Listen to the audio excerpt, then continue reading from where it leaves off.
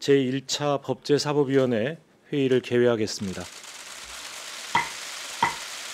제1차 외교통일위원회를 개의하겠습니다. 일어나셔서 인사해 주시기 바랍니다.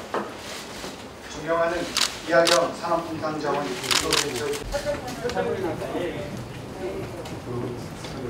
상의하겠습니다. 그러나 20대 국회의 이 잘못된 먼저 제21대 국회 법제사법위원회의 첫 번째 회의를 일부 의원님들께서 불참하신 가운데 열게 돼서 국민 여러분께 송구스럽게 생각합니다. 그러나 국회법 정신에 따라 일하는 국회를 만들겠다는 약속을 지키기 위해서 오늘 회의가 불가피했다는 점을 양해해 주시기 바랍니다. 아시다시피 여기 우리 야당 의원님들 자리가 비어 있습니다. 우리 존경하는 야당 의원님들과 함께 이 회의를 여는 게 마땅한 일임에도 불구하고 여러 가지 이유로 이렇게 일부가 빠진 채 회의를 진행하게 돼서 매우 안타깝게 생각합니다.